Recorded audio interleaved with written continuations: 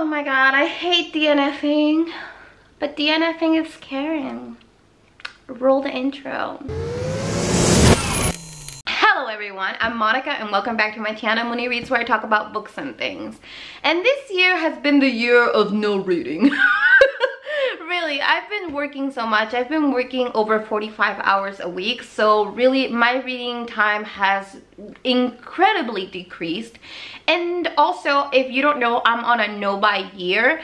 What that means is basically that I'm not buying any new books. I'm just reading books that I already own or that I can get through Audible with my 1 credit a month, or that I can get through Script. So I have tried to read a bunch of books, but I'm only going to talk about the physical books that not only am I not going to continue reading, I'm going to tell you why I'm not going to continue reading them. And also, this is a mini on-haul because I think these books are going to be leaving my library.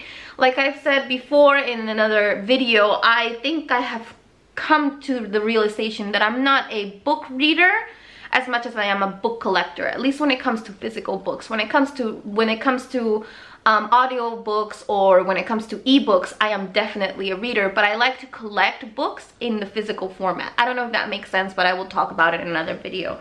So these books, one of them I don't want to get rid of just because I really love the cover, but at the same time it's like, do I want to keep a book like this? But anyway, I'm going to talk first about The Left Hand of Darkness by Ursula K. Le Guin. Now, Ursula K. Le Guin is a very interesting writer for me because I just think that I don't like her writing style. I have read another book by her, which is The Word for World. Oh my god, I can never say that. You have no idea how many outtakes I have of me trying to say that. The word for world is forest. There we go. So I have read that book and I enjoyed it, but I think I enjoyed it because of its briefness. It's very short. It's basically a novella. And the thing with The Left Hand of Darkness is that it's definitely not a novella, and I just don't enjoy her writing style. However, I do wish that I had enjoyed this book because the premise is amazing. The premise is about, basically on Earth, we have evolved to all be kind of sexless, like not sexless, sorry, genderless. We have evolved to be genderless. And a ambassador from like the Federation of Planets comes and it's like, hey, do you want to join the Federation of Planets? And he has to deal with this idea of genderlessness and, you know, and try to convince Earth to join the Federation of Worlds. It's not called the Federation of Worlds, but I don't remember what it's called. My problem with this book is this book reads to me like a fantasy. It's such a fantasy book that I kept forgetting we were like talking about science fiction.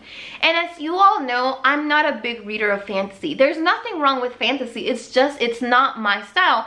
And if I come into a sci-fi and what I find is that it reads like a fantasy, like to the point where there's a king, you know, which I know there are the Queen of Naboo in Star Wars, but it just didn't feel Star Warsy to me.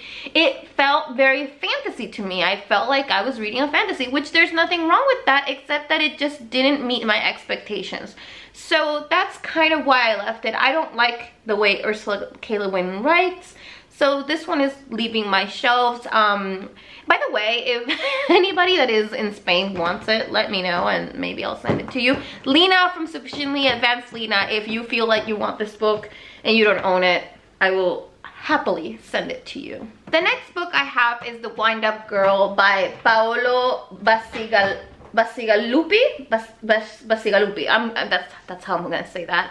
I read this when it first came out, I think in 2009, or at least I tried to read it, and I don't know why, what like prompted me to pick it up again if I didn't finish it back then. But also back then I started like a big reading slump, so I was like, I was enjoying this book when I started reading it, but honestly, I just couldn't care less. Again, I'm a big character person. If I don't like the characters, then I'm not gonna continue reading a book.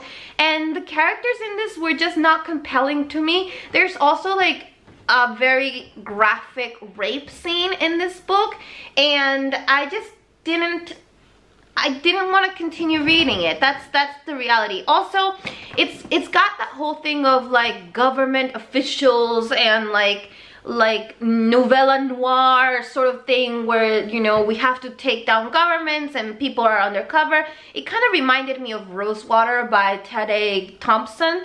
And if you know anything about me, you know that I didn't enjoy that book. That's not the kind of science fiction that I like.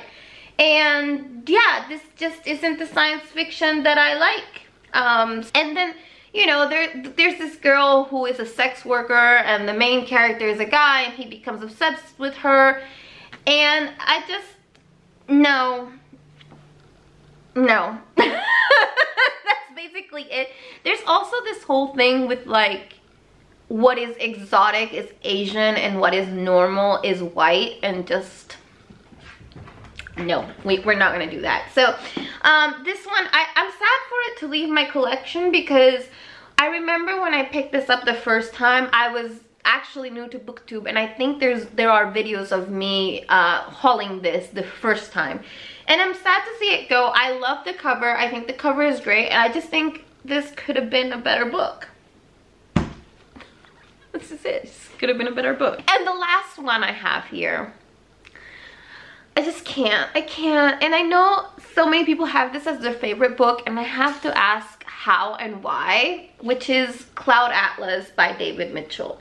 Now, I got about 30 pages into this book, and the amount of racism in it was just overwhelming. I was sincerely overwhelmed by it. It has the N-word in the first 30 pages. Like in the first chapter, it has it. And I was buddy reading this with Sarah from Voyages Through Time. Through Tome, sorry. And we both were like, yeah, we don't want to do that. Like, I don't want to read a book by a white person that thought it was okay to use the N-word. Oh my god, my battery's dying. Be right back. Okay, this one doesn't have that much battery either, so let's get through this real quick. Also, again, with the whole Asian being the whole, the other, the exotic, and white being the norm, I don't like that. I don't like it when books are like that. I think that that's one of the reasons why I really like sci-fi. It's because kind of like we just pretend that we are all the same, you know. There's a whole video where I talk about that. But anyway, yeah, this is definitely leaving my shelves. I don't like keeping books on my shelves that have the N-word in it. It's just not one of my favorite things to do. So yeah, that's pretty much it. Those are the books that I've DNF'd. I am in the middle of reading a bunch of books, so yeah, that's another video for another time. But for now, I just want to thank you so much for coming to my channel. Please leave a black heart or a red heart or whatever down below if you have watched up until now and if you enjoyed this, or just leave me a comment letting me know you enjoy it, or like or subscribe, or do neither, or do nothing. Just do whatever makes you happy. And yes, without any further ado, I bid you adieu with a friendly reminder that I post every Mondays, Wednesdays, and Fridays, and that I will see you in another galaxy far, far away. Thank you so much for watching. Bye. My camera's flashing again. I have to go.